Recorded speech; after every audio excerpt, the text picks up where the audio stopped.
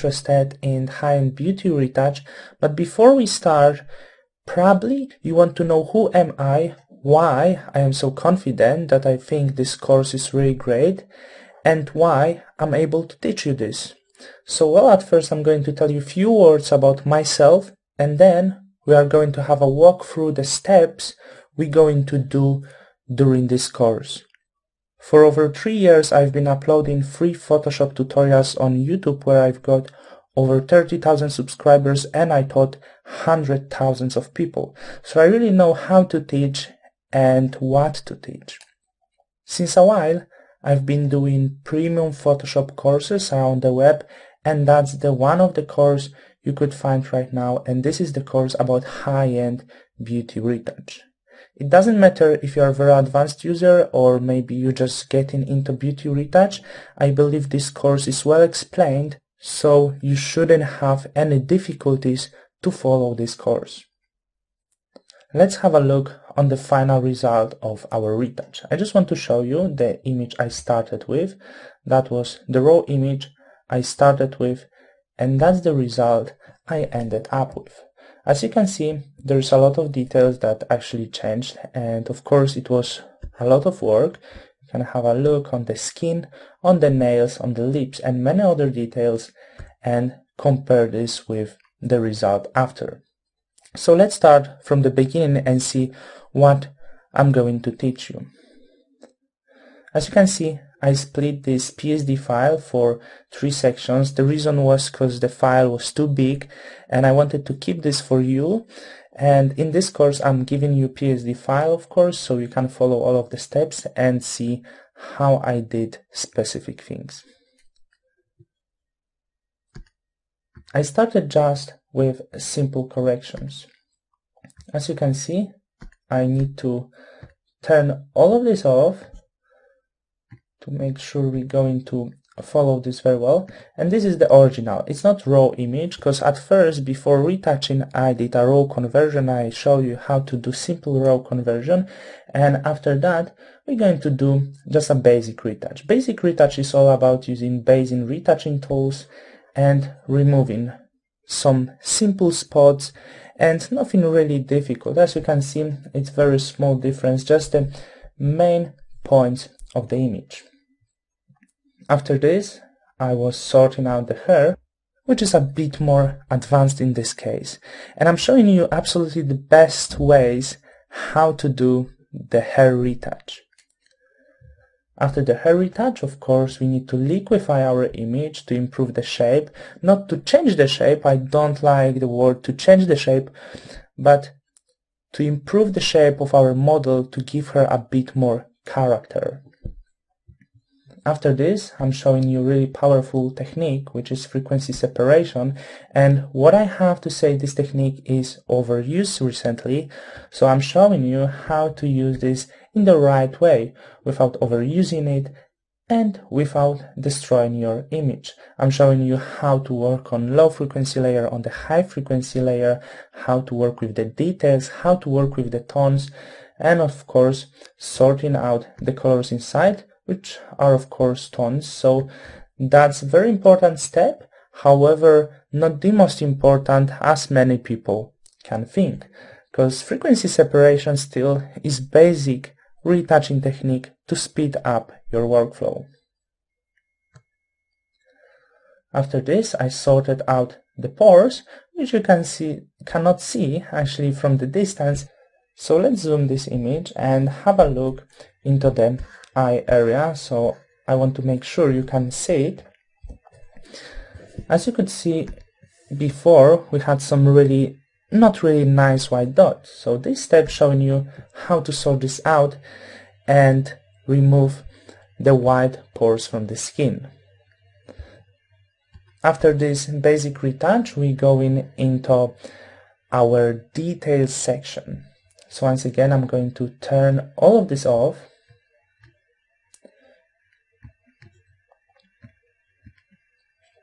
In this details section, I started up from the lips, and I'm showing you how to retouch the lips in a really nice and natural way without overdoing this. You can see the result before and result after. It's really nice and supple change. After this step, we are going into the eyes, and this is really great work. I'm showing you how to make them a bit bigger if we need that, how to retouch them, but the best thing, I'm giving you resources to speed up your workflow. I'm giving you action, how you can really quickly retouch the eyes, and also I'm showing you how to draw eyelashes if you need that. Very often problem are the nails. So in this course also I'm showing you how to retouch the nails and get the really perfect look. After all of this, we will go into the main important section, which is dodge and burn. I'm going to show you two of the most important dodge and burn techniques. I'm going to show you how to work with dodge and burn, how to work with local dodge and burn, global dodge and burn, how to dodge and burn the hair, and how to do final color corrections on the dodge and burn. So it's really complete guide to dodging and burning, which is the most important section and the most important thing about high-end beauty retouch. You can have a look at the image before dodging and burning, and after this you can have a look at the image after dodging and burning, and you can see it's a really massive change.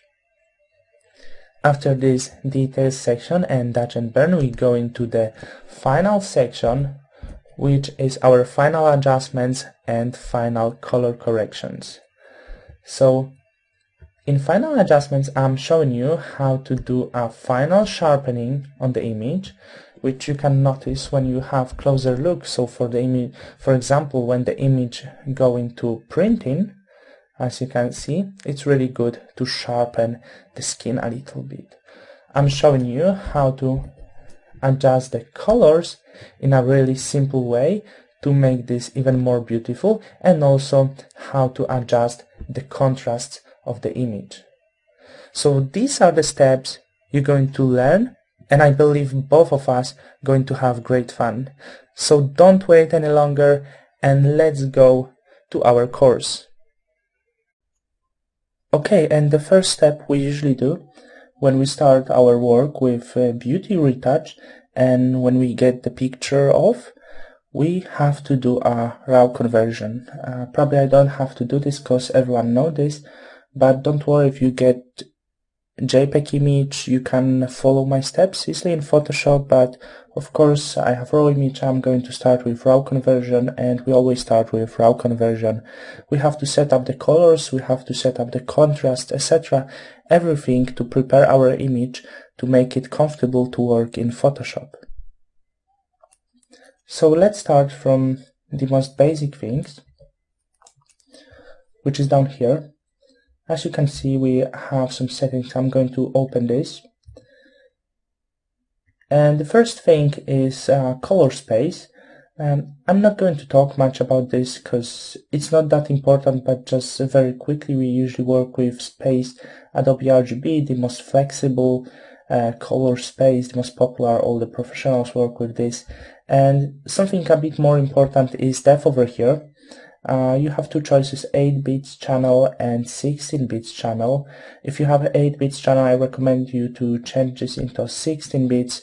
We're going to get the higher color depth, which is very important when we work with lights. When we brighten up some areas, our depth is higher. We won't get any noise and anything like this. If you would work with 8-bit channel, our color steps are too large, so we can easily notice steps between one color and other color. We want something very soft, very deep, so I recommend you to work with 16-bit channel. Our size of the file will be larger, but it's just better for the image and for your workflow. In the next lesson, I'm going to explain a bit more about differences between 8-bit and 16-bit depth. Resolution, of course, is 300. It's resolution for printing, etc. And of course, about the size, I'm not going to resize this because it doesn't really matter, and I can do this later in Photoshop. So here's our settings. as I said, remember this and work with pretty much the same. I'm going to hit OK. And now let's work with camera and our settings over here. First of all, as you can notice, this image is pretty much cold. I want something a bit warmer, but not too much to not make this look too burnt. So I'm going to pull up just a bit the temperature to make it maybe suitable. So go slowly, and I think maybe around this, or maybe it was even too much. I think this is a bit more suitable. About tint, I'm not going to go, of course, into green colors, because as you can see, it doesn't look so well. So I'm going to keep this pretty much the same as it was. And I'm not going to go into magenta too much, because as you can see, this image will be too red. So I'm going to keep this universal as it was. Then, of course, we can work a bit with contrast. Just have a look how does it work. And I don't want to pull up the contrast too high, because as you can see, if I'm going to work with the hair later on, it will be a bit more difficult. So I'm just going to keep it natural, or even pull it down a little bit, but not too much, to make this area brighten. But what I recommend to not experiment with a contrast, because it doesn't have much point. But the thing I really do work is the shadows.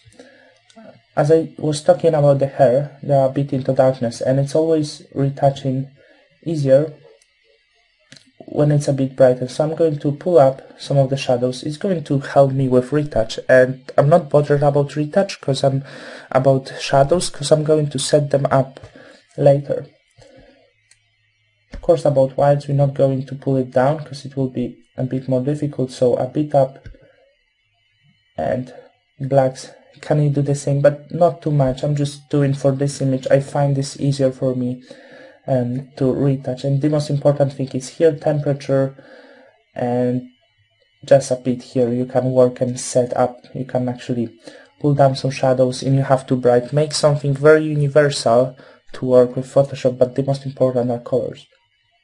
And the last thing I'm doing, actually, I find this helpful for the texture. We can zoom this in, and as you can see, when we pull this up, our texture is a bit more visible. When we pull this up down, we actually soften the image, and well, as a result, could be nice. It's not really nice when we losing the texture of the image.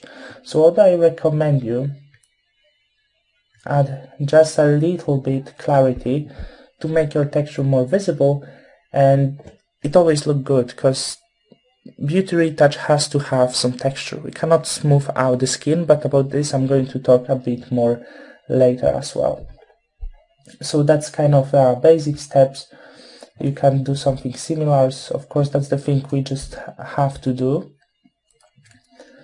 About vibrance, of course, you can work a little bit with this, but I wouldn't go down if we have some natural light. Saturation, I usually go out because saturation might be a bit destructive, so I usually don't work much about this. But okay, when we are done with this basic raw conversion, we are ready to start working in Photoshop. Just make sure that everything is right. Work with 16-bit depth, set up your colors to make your image looking nice for working in Photoshop. So when you are ready, just open an image in Photoshop, maybe. Going to see a bit more here. Okay, open image, and now your image will be visible in Photoshop, and we are ready to work with our image.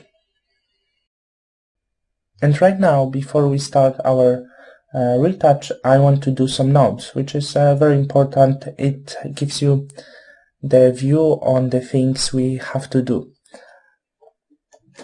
Let's zoom this image a little bit so you will see this a bit better. Okay, maybe somewhere here. And I'm going to create some help layer just for now to show you a few things.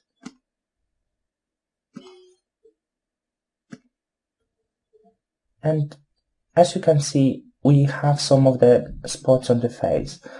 Some of the bigger spots, few of them is really smaller ones, but let's start with the big ones. The first thing we have to do, we have to get off of such a really not good looking big spots that exist over here. So there's more of this, and all of this, it's something unwanted. We don't want this, all of the red spots, etc. Probably on the neck. Such a things like this you don't have to remove, but if it's not that specific, we can actually remove this. So here's quite many of this. So the big spots are the first thing we have to remove. Then when we zoom this image a bit more, we'll have a bit smaller spots, and I'm going to do some dots right now. As you can see, a lot of this over here on the nose. This kind of spots are really unwanted as well. So we have to handle this. There will be more of this. The next thing after this, of course, we have something more than just spots. When we look at the hair, and especially when we zoom this in some areas from the distance, it's sometimes difficult to notice. We have really a lot of unwanted hair. We have a lot of wrong makeup, because you can notice here it doesn't look so well. But yeah, this kind of hair, like over here, we have to do something with that. We can remove this for sure. This area we have to remove. This one we have to retouch them a bit to make them look better. And as you can see, here's a lot of areas like this with hair, and we have to remove this stray hair. So we will take care of this for sure over here, and then rest of the hair. So that's all of the things you have to do in the beauty retouch to sort out the skin at first, because actually